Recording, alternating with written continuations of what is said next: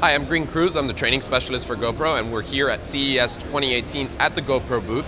We're talking about the Hero 6 Black, our latest flagship camera. Hero 6 Black features the GP1 chip. The GP1 chip is a processor designed by GoPro for the way that our users use GoPro.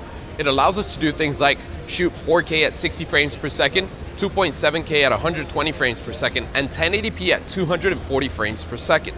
It also gives us a wider color range, so those colors look much more natural in your video without having to do any post-processing, a faster refresh rate, and advanced roll bar correction for stabilization. So that handheld usage looks great. At times it can even rival what a gimbal looks like.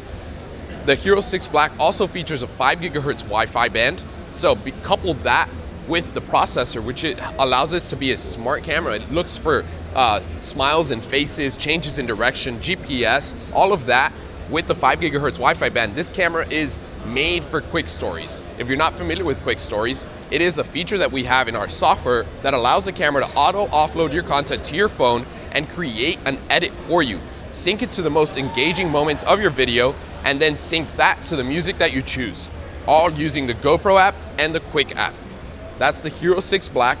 You're also gonna get HDR photos and improved low light shots. So if you're doing any of our night photos, long exposure photography, this is gonna look great. It even has raw photo in the night photos. So check it out. That's the Hero 6 Black, our latest and greatest.